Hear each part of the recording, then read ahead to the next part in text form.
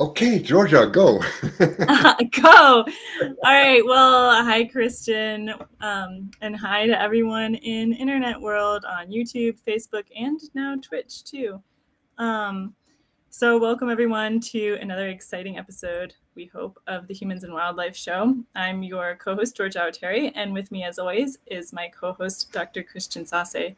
Christian, what are we going to talk about today? Yes, hi, Georgia. I hope you're well. Today it's really exciting because in 2018, I was delighted to have Dr. José TAVARES, who is the director of the Vulture Conservation Foundation, and he's very interesting personality because he is actually an ornithologist. He studied birds before. He's worked for the Portuguese government for quite some time, and he's very European in a sense because he's been in Turkey, he's obviously in Switzerland, and now he's in Spain. So I presume he speaks several languages, also been in the UK. Very diverse as the 23 species of vultures actually are, and that's what we're going to talk to him about. Yeah. It's very interesting. And I'm really excited about having Dr. Tavares on as a guest because, as you mentioned, he has the ornithology bird thing in common with you. I study bats. I really have a soft spot for like misunderstood animals, and vultures are certainly also in that category of misunderstood animals. So what do you say? Should we bring him on? Right on. Here he comes. Hello, Dr. Tavares. How are you? Can you hear us? Oh, he's frozen. Yeah, it looks I can like hear his you. video is frozen.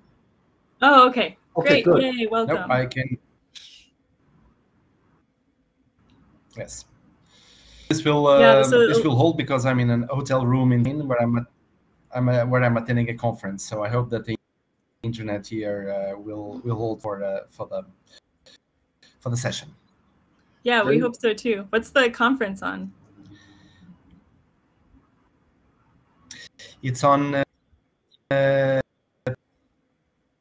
poisoning, which is actually the #1 threat to vulture, as I will certainly. You cut out for a second, but I'm going to assume you said lead poisoning.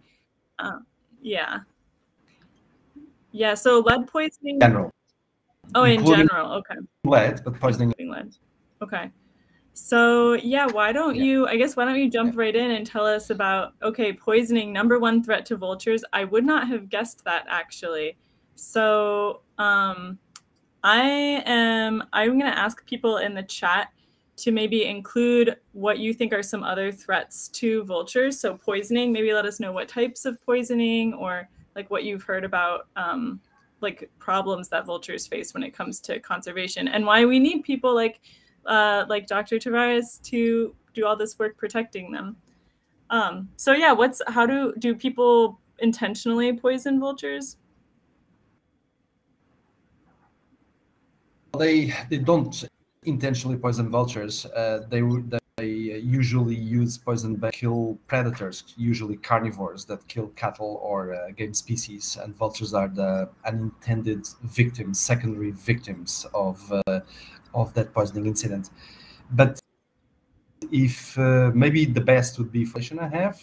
I don't know if you can share the screen. Can you see my presentation? Yes, we can.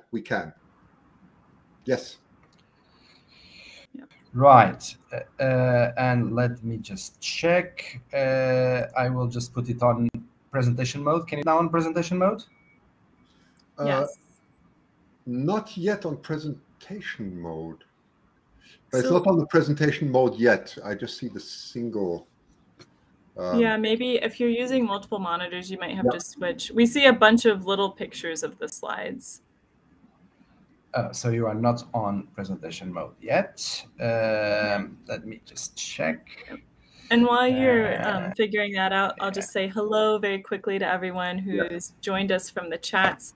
So David Dunn, Tony Cobb, Frankman, Lucy, John, James, and Sean, and Gentleman Ghost. Yeah. Oh, and Gentleman Ghost. Yeah, sorry, just scroll up. So yeah, welcome everyone. It's great to see everyone, a lot of regular viewers and commenters, as well as some people that I'm not as familiar with, but I hope that you keep commenting and stick around.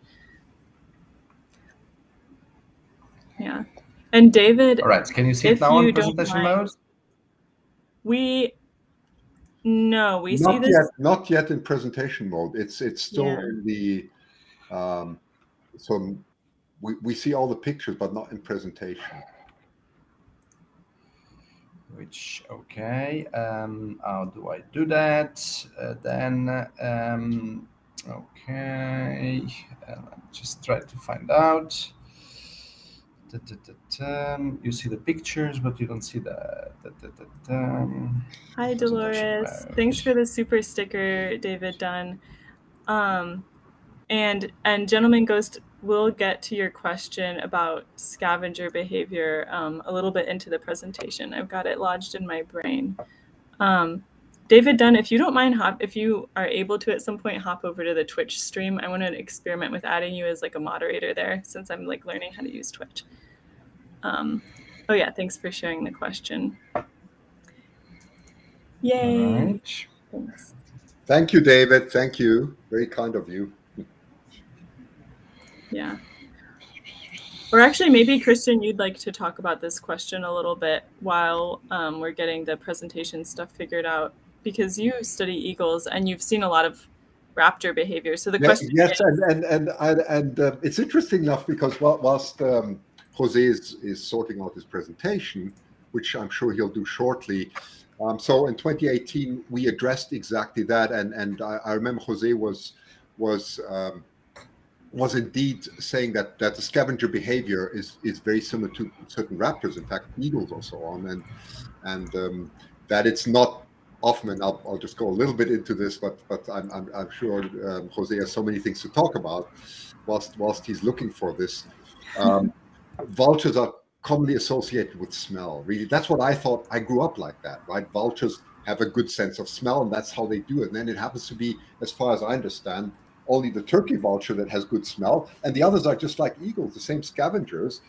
They rely on their eyes, so they're very similar in their behavior, right? So that's the comment on the scavenger behavior, right? So we'll just be patient, and we'll talk a bit more about vultures whilst he's sorting things out. Yes, I can see the presentation mode in my computer. Okay. Apparently not yourselves, right? That's okay. Jose, what you can do if you want to, if there's a problem, just send it to me and I will share it for you. Okay, it's not a problem. We can work around that. If you have an issue, just send me your presentation and I'll quickly upload it. Right? Yeah, and actually, I was actually at a wildlife. Yeah, just email it to Christian. And I'll fill in. I have stuff to fill in time with, because I was actually at a wildlife rehabilitation center volunteering earlier today. And I saw it. I was around a vulture, and they have, yeah, I think there was just one vulture there that's actually kind of a long-term resident. But Mara is right. Mara Gross has this comment that I'll read part of it. Mara, you're correct. Vultures are appreciated for their wonderful cleanup abilities. However, it's a trait of projectile vomiting of the worst smelling content ever. Makes it difficult to want to be up close and personal with them. We'll listen to your presentation with hopes of learning some positive info to offset my personal repulsion. Yes, so, and it's not actually just vultures. At the wildlife rehab place I was at earlier today, there was actually a baby American kestrel, and it was projectile vomiting out of its cage as well, all around. And I will tell you, compared to the vulture that was there, this little tiny kestrel baby was like a far worse culprit. So it is often, I know, a feature of baby birds. And I know vultures like vomit and stuff in the nest because they want their nest to smell bad to keep predators away, because they're just like this little defenseless baby. And so they're like, oh, I'm just going to make myself seem like too disgusting to eat. I actually didn't know. I don't know whether the adults do it or not. But I noticed that, like, yeah, this baby kestrel I was around earlier today was also projectile vomiting. And so maybe that's like to get its vomit out of the nest and like away from it. I'm not exactly sure what that is, but yeah, certainly the vultures probably don't want you near them either, I guess. So we can certainly have like an appreciation for vultures and try to work towards their conservation without being near them and any associated bodily fluids. Yeah, exactly. I'm looking at the comments. That's why I'm laughing. I know people have a lot of thoughts on this. Yeah.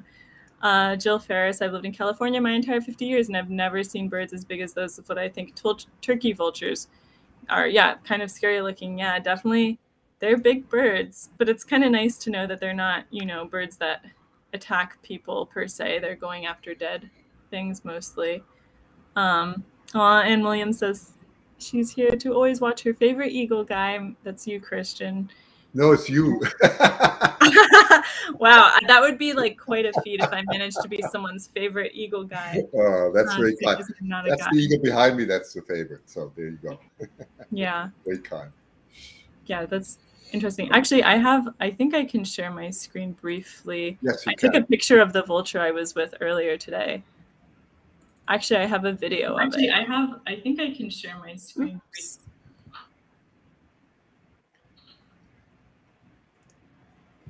And for a second, I actually heard myself, which is concerning to me. I'm like, how did that happen? Okay, so I'm gonna share my screen. Oh, am I allowed to? Yeah. Why not? Oh yeah, I am. Okay. So you have to actually add it. So Christian, I'll to you. Okay. Okay. Which email is it? Is that a photo or which one is it? Because I got two. I'm just going to look out. See which email it is. It's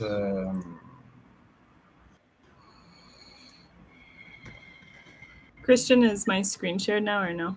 It is. Okay, I'll play this video then. Oh wow! Look at that.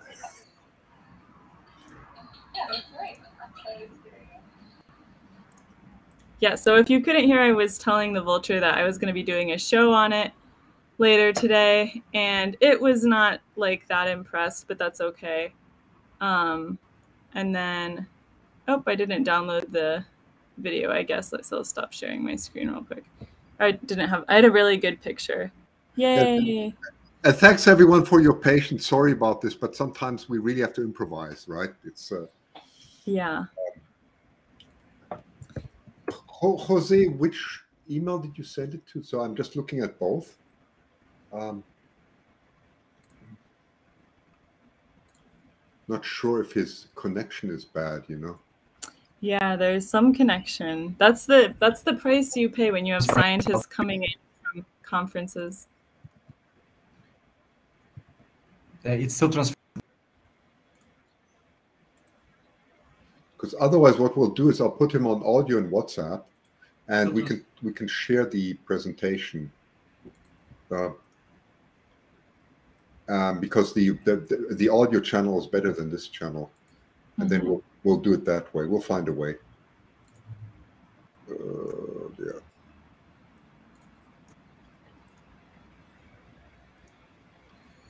So I've transferred the file to. Okay, hang on. Okay, I'll check. And it's still transferring. It's slow. It's still transferring because it's a very large file with lots of pictures. So it's okay. Not yet completely done. Okay, Jose, yeah, that's totally fine. I can share my screen again, and I actually have the website up, Jose's website. If you want to add my screen back in, Christian. Yes, I'm sorry. Yeah. Next time you'll be able to do it yourself. I'm sure we can figure this out someday. Yeah. So this is the website for the foundation that Jose, is the director of, founded. I don't quite remember. Director, it's right here. So yeah, the Vulture Conservation Fund has all kind of information on it. They have information on like protecting them, the different types of environmental threats. They even have threats on different types of vultures. So the foundation is based in Switzerland, I believe. And so there's a lot of European species of vultures here that you can learn about, including the bearded vulture, the Cinereus vulture, Egyptian vulture, and the griffin vulture. And also, they do all kinds of work at this foundation, from helping to monitor and learn about these animals. They do captive breeding of vultures to try to build up their populations and then of individuals that they can then reintroduce into the wild. They have different projects that you can see, completed projects that they have, as well as ones that they're still working on. So, things like combating illegal killing of birds, and one working with energy infrastructure here. I actually don't know quite what that is, but yeah, it's a pretty cool. And the first thing that caught my eye when I came here was honestly like just learning about the different types of vultures, because I love animals. And yeah, the griffin vulture I thought was cool, Europe's most social vulture. And so they have, I guess, they hang out with each other, which is pretty cool. I think that's a way that I sort of link to animals, as humans are social creatures and vultures are social creatures as well. So these griffin vultures can live up to 37 years in captivity. So some of them are older than I am, which is nuts in my mind. Okay, I'm just about to open the presentation. Give me a moment. Yep, I'll stop sharing. I'm almost there. Okay, almost there. Just give me a second here. And I'm going to go ahead and post the link to this website in the chat, to the Vulture, Jose's Vulture Conservation site. Some people asked about there was a question earlier from the audience about where all we're streaming. So we're on Facebook. There is a Humans and Wildlife Show Facebook page. Okay. Go ahead. And then we're also on YouTube and Facebook as Zase Photo Christians. Okay, we're all ready, Jose. That's the first picture. Go. Cool. That's the first picture. So I will let you know when I would like the slides to pass on. That's okay. Okay, good. Well, first of all, thank you, Christian, and thank you all for the invitation to come here, and thank you all for being here and for following this session on vultures. So my name is José TAVARES, and you can pass for the next slide, please.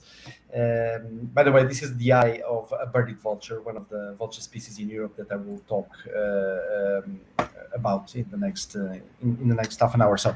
So my name is José TAVARES. I'm the director of the Vulture Conservation Foundation, Europe's leading organization working on the conservation of vultures.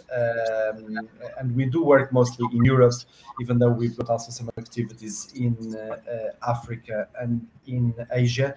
And we work with old world vultures, which are a little bit different from the new world vultures, the vultures that you have there in the Americas. Next slide, please. I think that and this is specifically for obviously old world vultures. If I asked 40 years ago, if you asked me 40 years ago, or if you had asked the vulture expert 40 years ago, where shall I go to see large concentrations of vultures, I would definitely say go to India. Because India 40 years ago was indeed the continent of vultures. You go to an Indian town, and this is a picture taken about 40 years ago in an Indian town. You can see the buildings there. This is a rubbish dump in an Indian town, and every single Indian town would be full of vultures.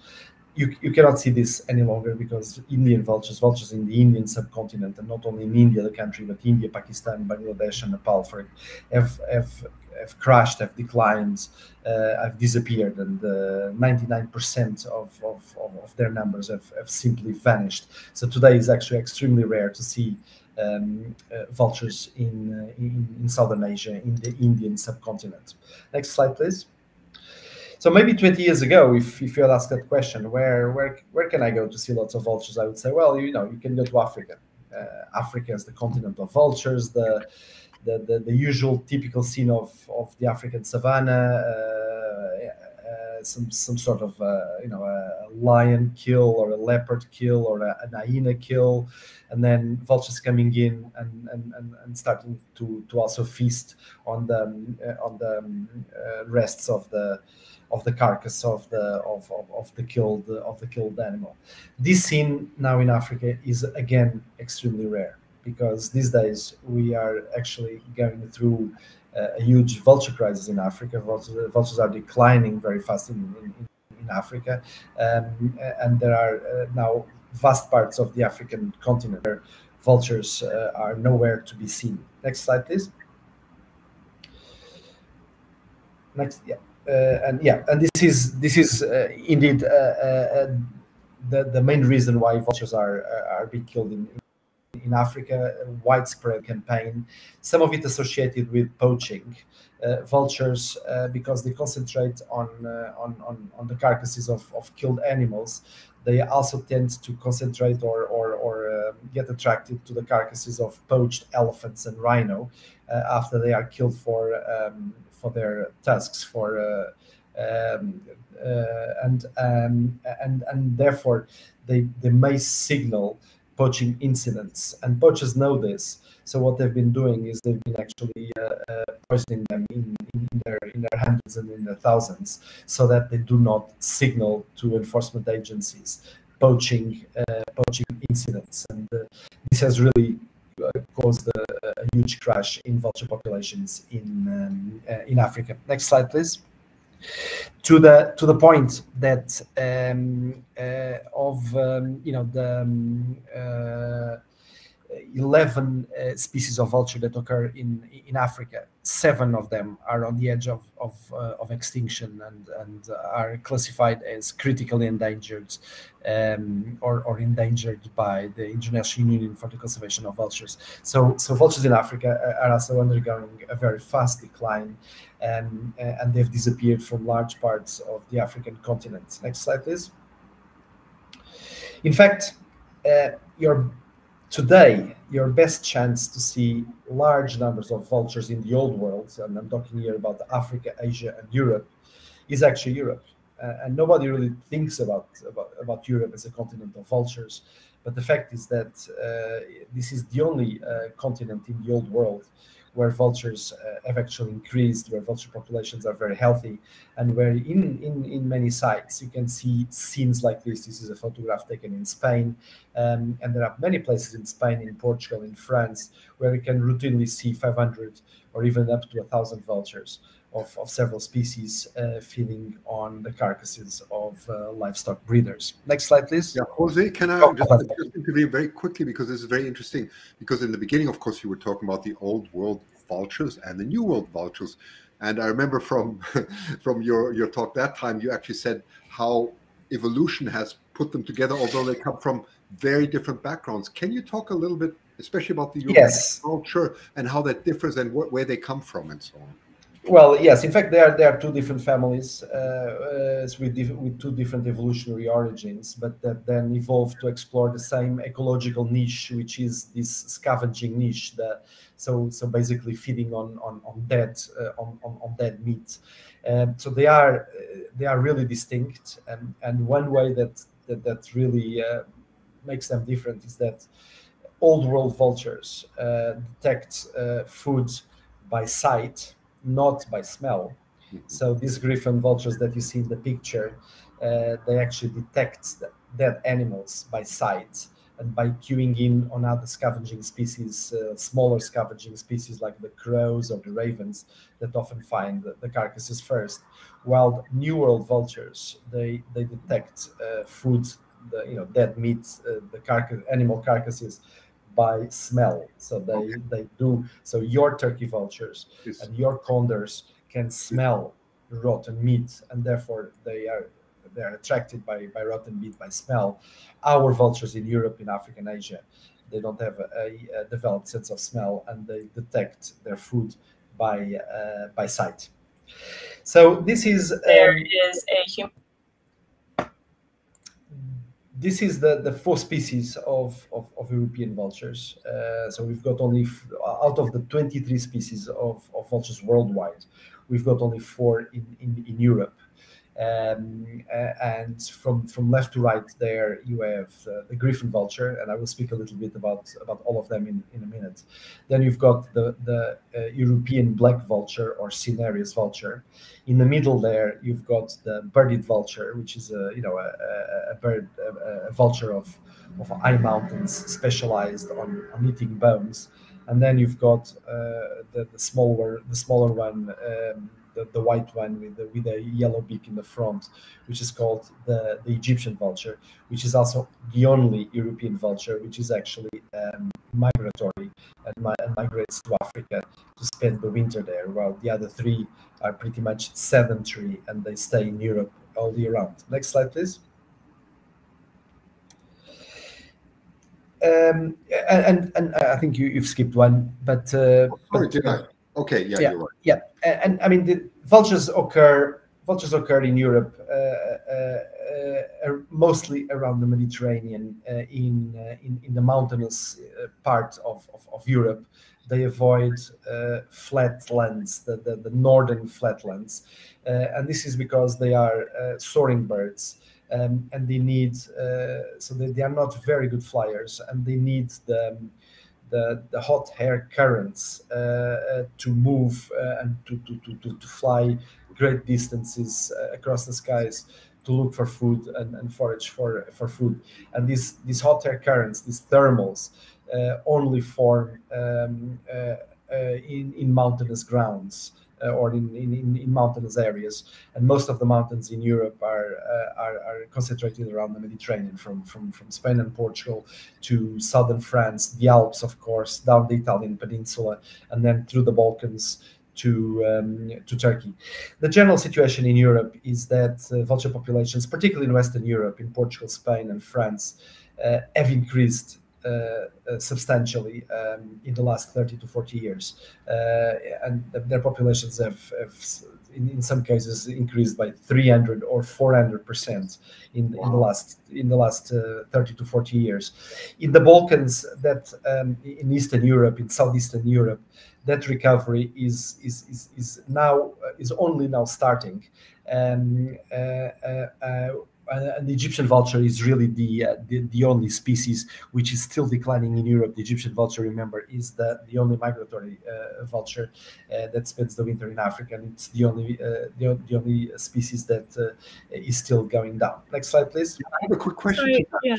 Sorry, you want to go first, George, or shall I? Oh, maybe we have the same question. I was just going to say, why is it the only species that's still declining in Europe? Is it linked to the stresses of migratory, like the challenges? Partly because of the migration, which really adds some stress to its life cycle, but partly also because it's prone to some threats, notably poisoning and electrocution, which I will speak in a minute, which is affecting less the other species of vultures now. But yes, I think the fact that it is migratory adds to the pressures and is still makes it still declining. Next slide, please. Yeah, I'm sorry, and I have to throw in a quick question, because I was thinking of eagles, actually, Jose. If you go more north, you do have a lot of eagles, because you also have a lot of mountainous areas, also going to Scotland, Norway, and other areas. So is that due to the climate, because obviously there are also scavengers there from raptors, but you don't find vultures there? Yes, it's partly due to climate, because even though you've got a few mountains there, indeed in Norway and in Scotland, the climate is too far north and cold, and the thermals don't develop very much. But it's also partly due to the abundance of food.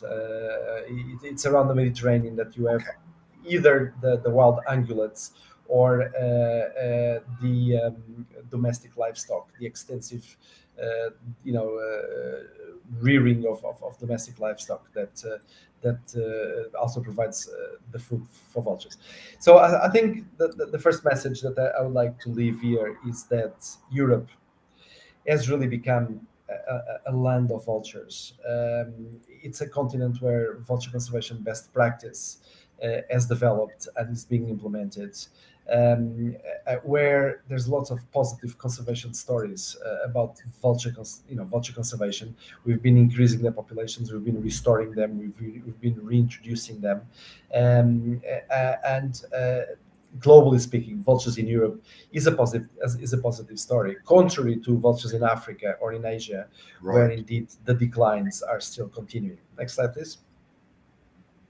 And this is very important because these days in the conservation world and in biodiversity in general, the most of the news are not very positive, and there is a bit of a doom and gloom culture in the conservation world. You know, species are disappearing. There's no hope, extinction crisis, biodiversity crisis, and it's extremely important to have positive conservation stories, so that people have hope and people can believe that this, generally speaking, negative situation about biodiversity can be reverted, and we indeed can win the battle of biodiversity conservation. Next slide, please. Vultures, of course, often do not have a good press. They are associated with bad omens, with death, because they are scavengers. They eat dead meat. They very often are not very well considered in human literature, human texts, and human society. These are pictures of griffon vultures, and the red on their face actually comes from the carcass they are eating. Is a bit of blood from the carcass they are eating. Next slide, please. Is that snow there? That's snow. Yes, that's snow. Also, they do cope in the cold. That's interesting, right? Yeah. So this is a typical picture of vultures feeding on a dead carcass. You can see the intestines of a carcass there, and vultures feasting on that. And and I would say that many people would say that this picture is probably not very nice, and these are kind of gross animals eating very dirty and eating dead animals. Next slide, please. And indeed, they are depicted not in a very good light, in many places and across popular or less popular literature. We all know the vultures that wait for the death of Lucky Luke. Or next slide, please. Yeah. Vultures depicted as ugly creatures in many cartoons and series. Vultures are ugly. Next slide, please. Or even study or even stupid like these vultures. These vultures in the jungle, the Jungle Book, the famous Jungle Book. Next slide, please. And indeed, the vulture world is associated with some negative connotations. People talk about vulture capitalism, with a negative connotation. The vulture bankers, the people that are robbing us. Next slide, please. But I would argue that vultures are actually very important. And why are vultures important? Next slide, please. Because vultures are really our planet's cleaning crew, and we don't often appreciate the garbage man, either the real human garbage man that cleans our streets, or the nature's garbage animals or garbage collectors, which are vultures, until, for example, there is a strike. And the garbage collectors do not work for a few days, and then we start seeing images like this: the garbage accumulating in our streets and our cities, and then we start really realizing how important the garbage collectors are for our cities and our quality of living. And the same thing happens in nature. I mean, if vultures disappear, we then see carcasses accumulating in our fields, and that's not good for a number of reasons. Next slide, please. So and that indeed has happened in India before. As I said, Indian towns were fully awash with vultures eating all sorts of carcasses and garbage. Next slide, please. And when vultures disappear there, and they disappear there because of a veterinary medicine called diclofenac that was given in large quantities to cows in India, and that happened to be lethal to vultures. But when the vultures disappeared, you suddenly started to see carcasses piling up in the fields and in the countryside of India. Next slide, please. So when you say, oh, sorry, here we go again. We have questions at the same time. To be clear, the medicine was not intended to poison the vultures. This was for like sickness or something that the cows had. It's a veterinary medicine, very commonly used. We use it as well. Voltaren. It's an anti-inflammatory drug. The human formulation is called Voltaren. The livestock formulation is called diclofenac. It's very common. It's basically given for any ailment, some sort of inflammation of any sort that cattle have, and it turns out to be extremely toxic to vultures, which is a bit of a strange thing because vultures can actually eat. They are resistant to all microbes and microorganisms. They eat dead meat, they eat rotten meat, and they can basically things that would kill us immediately. Well, they would not kill a vulture, and yet a few drops of this veterinary medicine can kill a vulture and can cause renal kidney failure in vultures. So because of the disappearance of vultures in the Indian subcontinent, images like this are now very, very frequent. And next slide, please. And therefore you basically lose the scavenging and the cleaning services provided by the vulture. This is an image or a series of images that taken in Europe, and between the first image on the left hand corner and the last image in the top bottom right hand corner, there's only a few hours. So basically you can see the efficiency and the effectiveness of vultures as scavenging birds. Usually the carcasses are detected, as I said, by other small scavenging birds like the magpies or the crows or the ravens. Sometimes also kites arrive first, but once the vultures arrive, they feast on the carcass, and in a few hours time, they basically clean the carcass completely, and only bones are left. Next slide, please. And indeed, this is usually what remains of carcasses after a few hours and after a group of vultures feeding on the carcass. Next slide, please. So if vultures are not there, other scavenging animals benefit from the abundance of carcasses, and other scavenging animals include, and this is a picture, and this is a real case from India, feral dogs. Feral dogs that start to increase because they suddenly have got plenty of food available, food that would be consumed by vultures. But if the vultures are not there, and in fact the rabies, after the vultures disappeared from southern India, rabies exploded, and has had a very large and significant impact in terms of human health and public health services in southern India. Next slide, please. So vultures are extremely important because indeed they are the scavenging, the cleaning crew, nature's cleanup crew, and this function is extremely important for our ecosystems. I would argue that vultures are smart too. These are Egyptian vultures, and this is one of the few bird species that are known to use tools. In this case, is in Africa. Well, I said that they migrate and they winter in Africa, and in Africa they sometimes actually eat ostrich eggs. And what they do is they use these stones.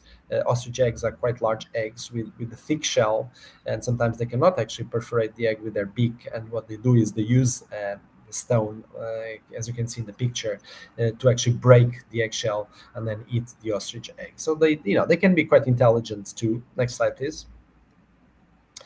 This is and there's a number of history, and and this is from ancient Greece, and this is a birded vulture, which sometimes actually picks up live tortoises.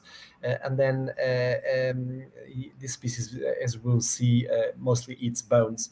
But in some cases, it actually picks up live tortoises. But then, in order to eat the tortoise, it actually drops the tortoise over some rocks in order to break the shell of the tortoise. And there is this ancient Greece history. Aeschylus, the famous philosopher, was actually killed because a birded vulture dropped a tortoise over his head. Next slide, please. Wait, is that a true story or like a myth? Well, it's a story from ancient Greece, so probably a myth. Even though there might be some sort of real background, it's perfectly possible that this might have happened once somewhere, in a few thousand years ago. And I would also argue that vultures are quite pretty too. This is a pair of cinereous vultures tending to their small baby in the nest. Next slide, please. I would like now to go through the main threats affecting vultures. So what kills vultures in general. Next slide. And the number one threat killing vultures, please, you can go ahead. The number one threat killing vultures is really poison. So poison is killing vultures worldwide and in Europe. This is not only in Europe. This is also the case for vultures in the New World, in both North America and South America. Next slide, please. When you talk about poison, you also mean lead poison, or also mean lead poisoning, but mostly poison baits. Okay. In the case of the Californian condor, lead poisoning is indeed a main threat. But in vultures in general, poison baits are a much bigger threat than lead poisoning. This is what I mean. This is basically pieces of meat laced with a very potent chemical.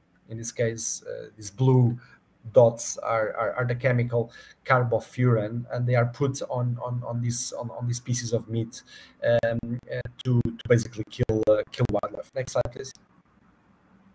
And usually these poison baits are directed to carnivores: wolves, coyotes, leopards and lions in Africa, hyenas, foxes, lynx.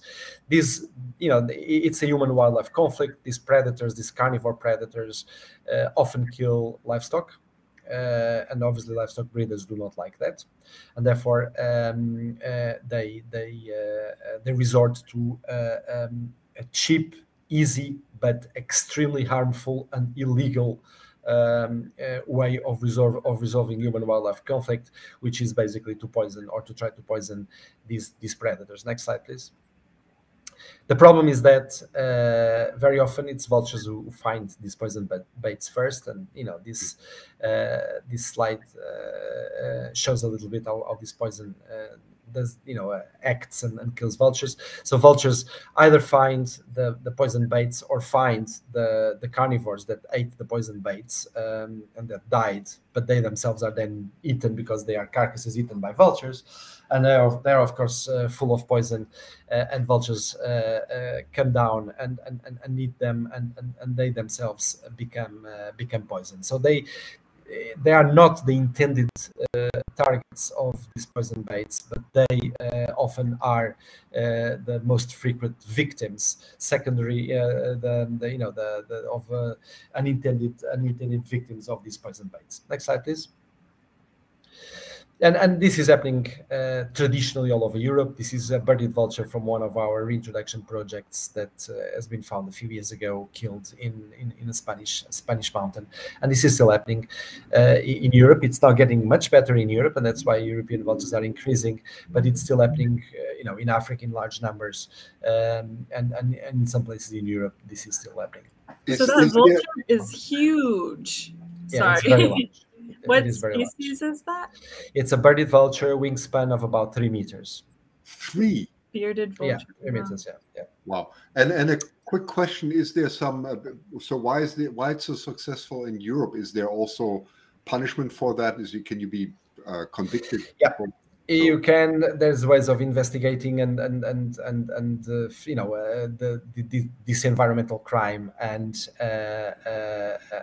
then eventually bringing the culprits to justice, finding them.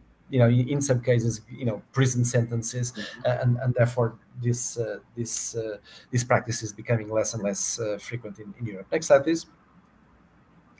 Yeah, as I said, this is happening at a large scale in Africa. This is a common scene from Africa, where these poisoning incidents sometimes affect dozens or even hundreds of vultures. Next slide, please.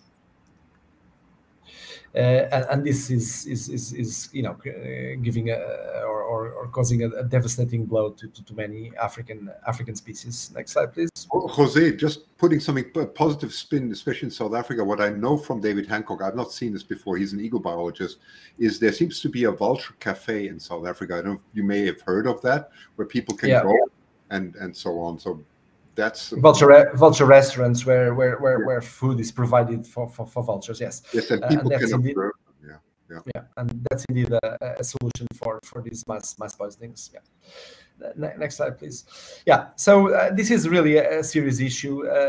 This is just some figures from Spain, where over a period of about 25 years, we've recorded over 6,300 deaths of vultures, and this is only the tip of the iceberg. This is the vultures that were found. Many poisoned vultures are not found. So you can really imagine the number of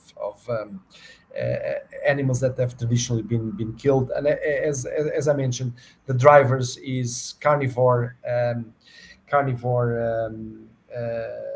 Conflict with carnivores, attempts to kill the carnivores, either because of hunting or livestock issues. Can you just answer that question? Are there vultures in Australia? No, there aren't. Interesting. There aren't vultures in Australia. Yeah. Okay. Next slide, please. Yeah. So I mean, one of the problems why this issue has not been solved until recently, it is now being solved, but had not been solved until recently, is that the enforcement agencies, and particularly the police, were not really taking it very seriously. It is a crime. It is an environmental crime, but the police force was not trained or did not have the awareness about the need to solve this, and therefore, while, for example, homicides or rapes or burglaries are taken seriously and are, on the most part, solved, in the sense that suspects are found, culprits are sentenced. In the case of wildlife poisoning, until recently, only a very small percentage of cases actually had any positive or definitive conclusion in terms of a crime investigation and penalty.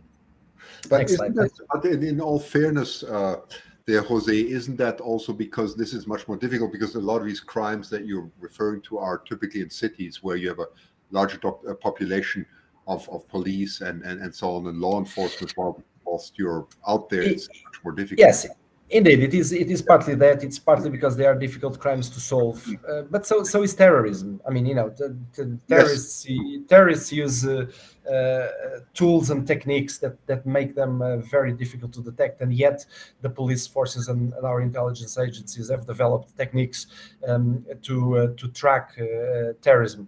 And indeed, there are special wildlife crime forensic techniques that enable the police forces to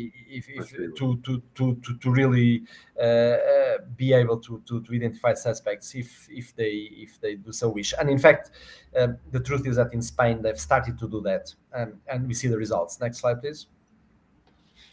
And indeed, this is what I'm talking about. So in Spain, for example, there's been really a push to deal with this threat in a comprehensive way.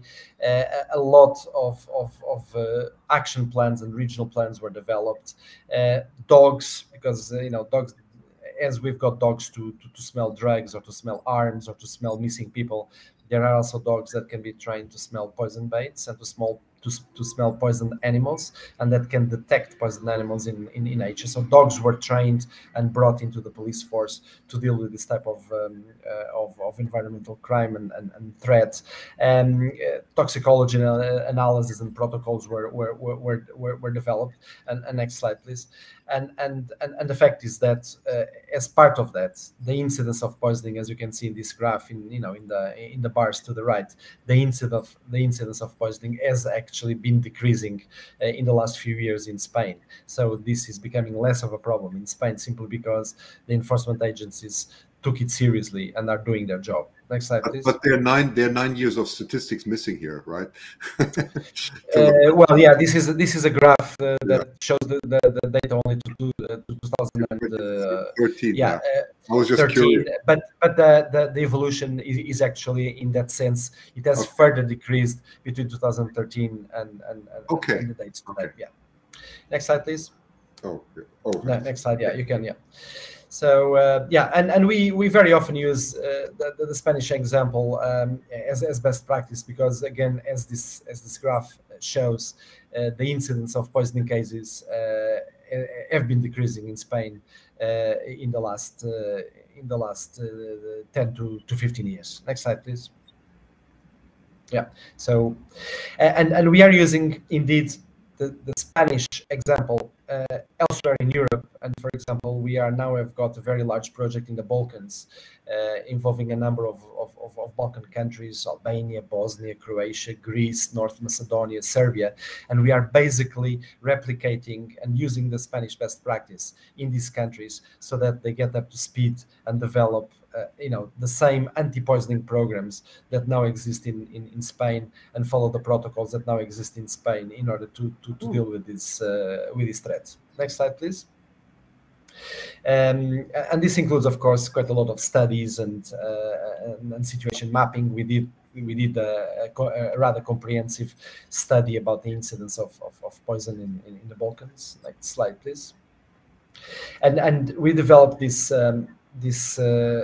program of training called the Wildlife Crime Academy, where actually police officers from these countries are trained by Spanish police officers that have developed those forensic, wildlife crime investigation techniques. They are trained and receive those techniques and teachings in order to implement in their own countries. Next slide, please. Yeah, and these are some of the figures of these training courses that we have now been doing in the Balkans and are now expanding to other areas of the Mediterranean, including North Africa. Next slide.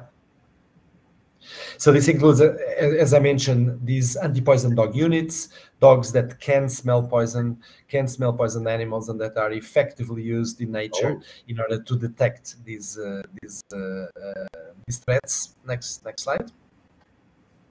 Well, this is another threat which is now becoming quite rare in Europe, but once upon a time was very common, which is actually the illegal shooting of raptors. This was very common in 50 years ago and 60 years ago across Europe.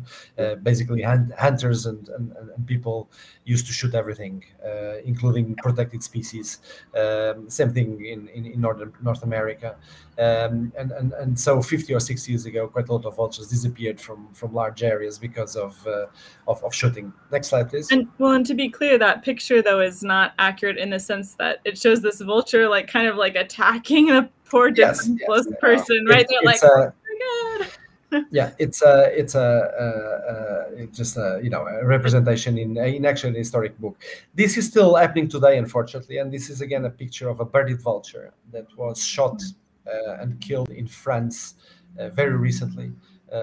2 years ago. This is one of the birds that we have been reintroducing in France, and which again was unfortunately shot. And you can see there the X-ray with all the pellets, the lead pellets from the ammunition that from the hunter that shot the bird. And this unfortunately is still happening, even though in Europe is now becoming quite rare. Fortunately, it's only a minority of hunters that still shoot at protected species. Next slide, please.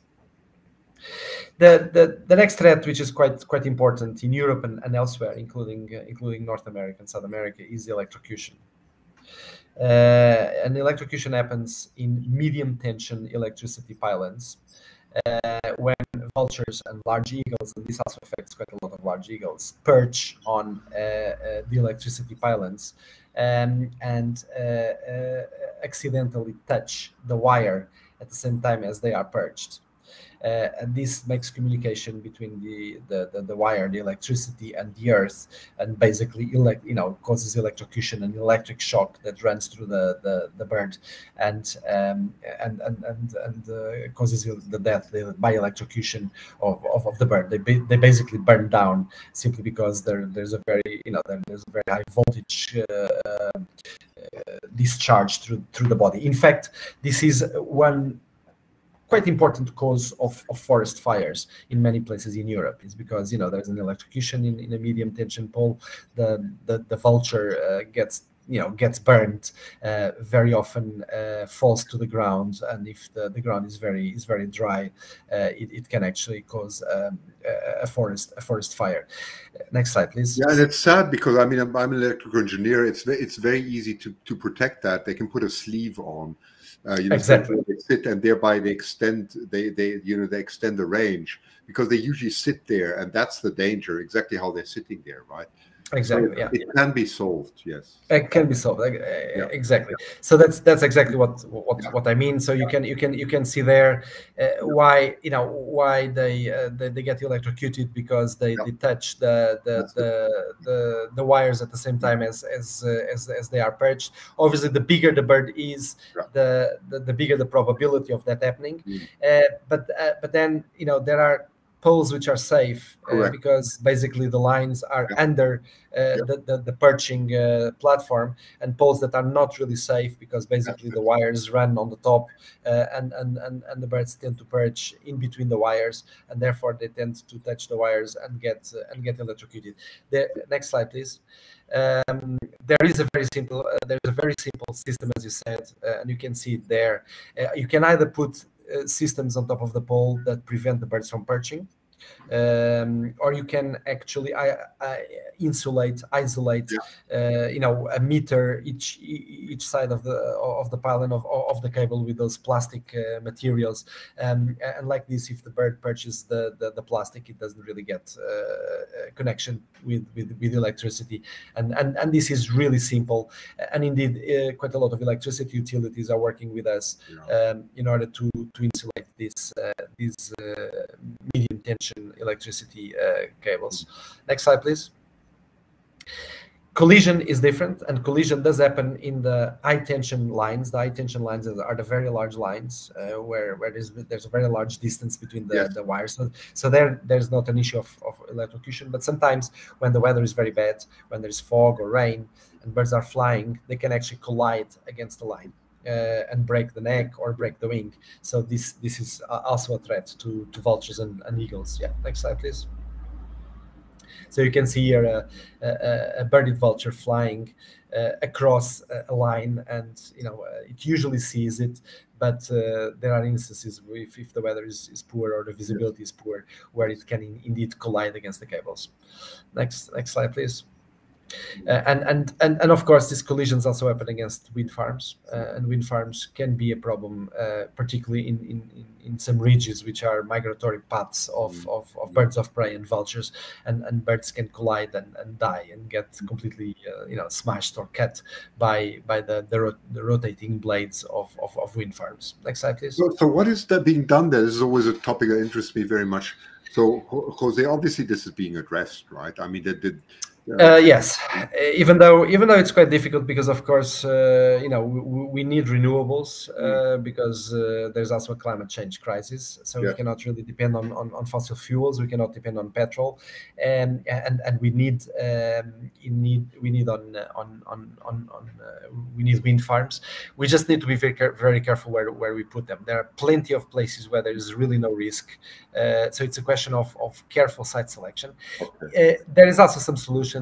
In some places, you can actually have got radars or other forms of bird detectors that signal when these large birds of prey are passing through, and then can shut down on demand the rotating blades and allow the birds to pass through, and then they restart again. And there's been a number of case studies where, in fact, this system has worked quite well and has had minimal impact on the profitability and the productivity, the production of electricity on the part of these wind farms. No, raptors usually do not prey on vultures. Vultures are very large birds, and they are left alone. Raptors do not really try to kill vultures. Next slide, please.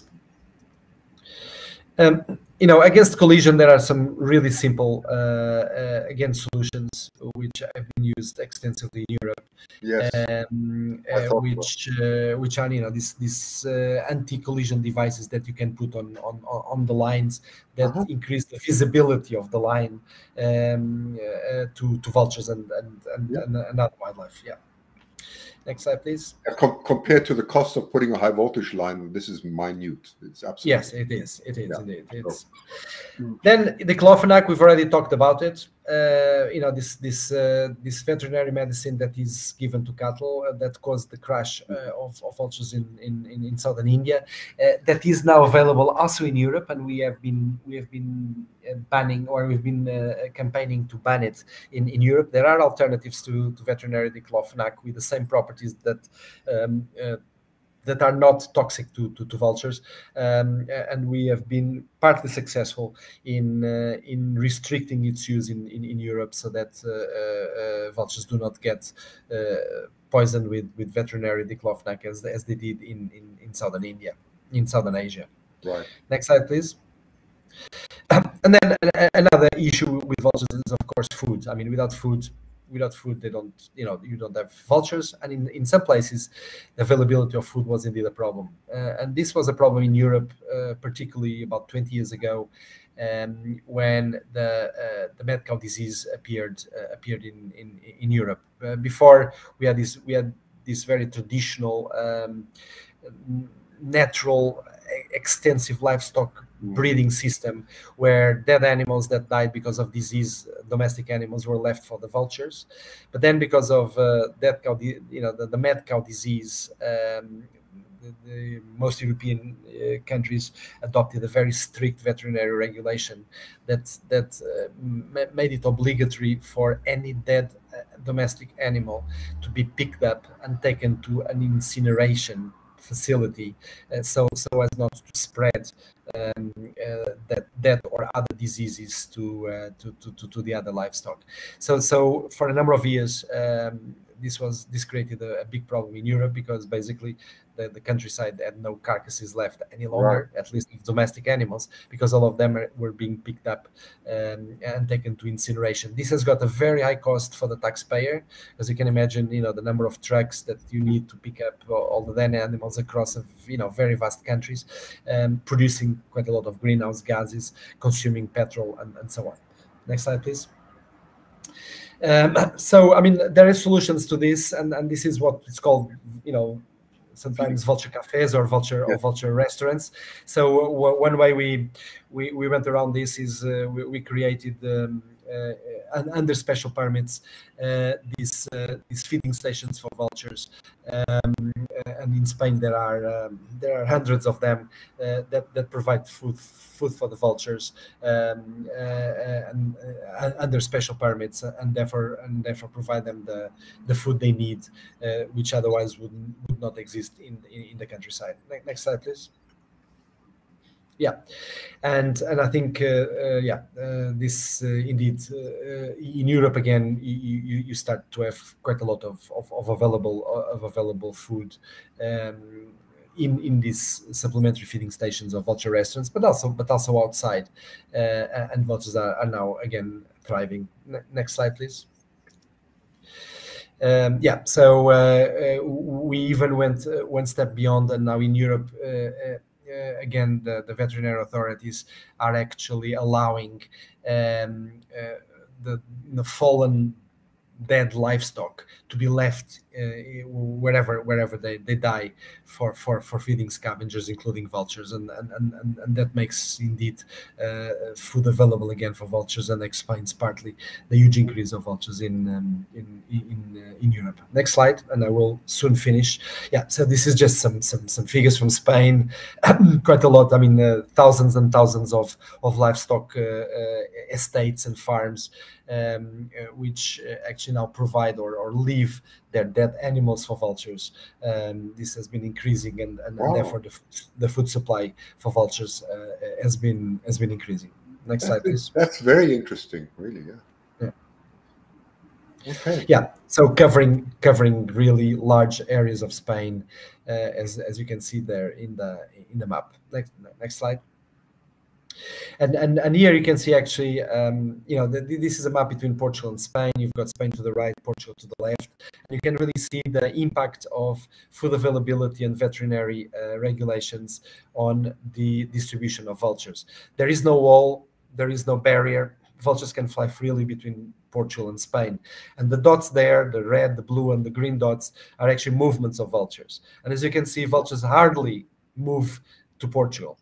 And the reason for that is that there's no wall, there is no barrier. They can fly. The habitat is more or less the same, in the two countries. The problem is that in Portugal, carcasses still need to be picked up and taken to incineration. So there are very few carcasses left in the field. While in Spain, this practice is now allowed, and farmers can leave their carcasses for the vultures. And vultures have got a lot of food. And as a result, basically vultures stay where there is food, and they don't move to places where there is no food, which in this case is Portugal. And this is really that's interesting. Is there no legislation in the European Union that goes right across? So there's really still country by country. Well, no, there is the legislation that was brought in the European Union in the beginning to actually take all the carcasses to incineration was applied all over the place. But then the European Union has brought in new legislation, which has been translated in Spain, but not yet in Portugal. And we are working with the Portuguese authorities to basically convince them that they can move one step further and adopt this new European legislation, which has been already adopted in Spain, but not yet in Portugal. And therefore, get up to speed with what the Spanish are also doing. Next slide, please. Yeah, and this is really my second message. The main threats to vultures are poisoning and electrocution. Poisoning is a serious wildlife crime, needs to be combated, and this needs to be done by the authorities. Electrocution, the operators need to take this as because this is part of their operational liability. The electricity companies that operate these lines need to take this seriously, and also the availability of food is very important. And in places like Portugal, this regulatory change needs to happen so that farmers can leave again their carcasses in the field. And I realize that we are already 1 hour into the broadcast. I would probably leave it for now and maybe answer any questions that you might have. Oh, wow. And yeah, this is a final slide, just showing you the 23 species of vultures that there are in the world. So this includes New World and Old World vultures. The biggest of them all is of course the Californian condor, which you've got there on the bottom right hand corner. Next to it you've got the Andean relative, the Andean condor. The birded vulture, which you saw in the picture, poisoned, is the one there on the bottom left hand corner. And these are the 23 species of vultures that exist in the world, 4 in Europe, many of them in Africa, completely going down the drain in Africa, and only in Europe really getting back to healthy population status and recovering the distribution range. So how many of those have you seen in real life? Quite a few, not all of them, but I've never seen a Californian condor. I thought so. I was going to ask that. And unfortunately, but yeah, I've seen quite a few of the Asian, the African, the European species. I've seen Andean condor in the Andes. Of course, I've seen turkey vulture and American black vulture, which are your 2 other vulture species, which are relatively common across the US. But yeah, I've seen quite a few. Thank you so much. Really interesting. Yeah, thank you so much. This has been, I can't believe how much I learned in this past hour about vultures and their threats and just like all the different projects that you are doing at your organization to help these animals. So I think, thank you for everything you do and for sharing your knowledge with us. And yeah, on behalf of everyone in the audience too. I shared the link in the chat for the website. Actually, Christian, could you maybe share that on the share that comment? Just wait, what do you want me to share? Sorry. The comment where I had I can put it in again just for the website. And if you go to that site, then you can see the projects that are ongoing. Oh, there it is. Yes. Yeah, and Christian, I'm gonna share the screen too and just show them how to get hang on, I'll let you back in. Yeah. You can also sign. You can also sign up to receive our newsletter, which we produce once a month in our website. So to explore it and to sign for the newsletter.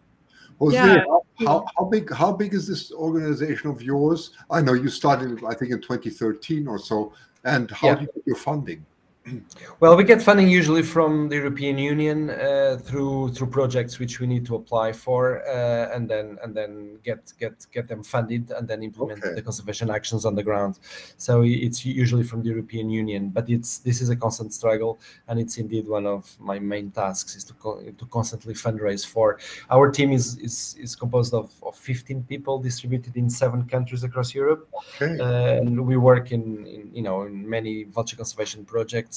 But yeah, we always need to constantly fundraise for and apply for new projects and implement them in order to continue with our work. Yeah, and I want to mention, in addition to signing up for the emails, just as here if you scroll down on the main page, you can donate here. And one thing that I noticed when I was looking around is that you can go to the ongoing projects and you can see different ongoing projects that you have here, and also you can go to a lot of these projects themselves are so established that they have their own websites. Oh, I didn't manage to actually get to it that time. But you can, if you explore around on here, you can donate specifically to a lot of these projects as well, is the point. That's incredible. So I mean, after all that, you've shown a lot of difficulties. Are you still very positive as a person? Yes, of course we are, because in fact in Europe we are winning the war, and as I've said, yes, we can do it. We can restore populations. We can increase populations. We've done it in Europe. I'm just hoping that we can do the same in Africa and Asia, where indeed vultures are, and in South America, for example, where the Andean condor is really decreasing significantly as well. I believe that we can replicate this vulture conservation success story that we have in Europe in other continents. Do you work together with other continents then? Or? We do. We increasingly work with our African colleagues and also with Asian colleagues, and we also have got now some links even with American colleagues to share best practice and try to replicate, you know, what has worked well. Yeah, that's awesome. Well, I think that there's no other comments coming in the chat. I think we did a good job of addressing comments as they came up for the most part throughout the conversation. So yeah, thank you so much. And it's getting very late, so thank you so much. Yeah. It's nearly 11:30, I think. Right, so that's getting very late. So thank you so much. I know you're very busy, so we really appreciate your time, Jose. It's been fantastic. Thank you so much. Thank you for the attention, and thank you. Of course. Thank you for the time and your interest on Vultures. Okay, well, thank you so much, and thank you everyone for all the best. Attending, also your patience in the beginning. Sorry for the technical hiccups. Yeah, that's the way it goes in live shows. Thank you. Thank you. Bye, okay. everyone. Thank you.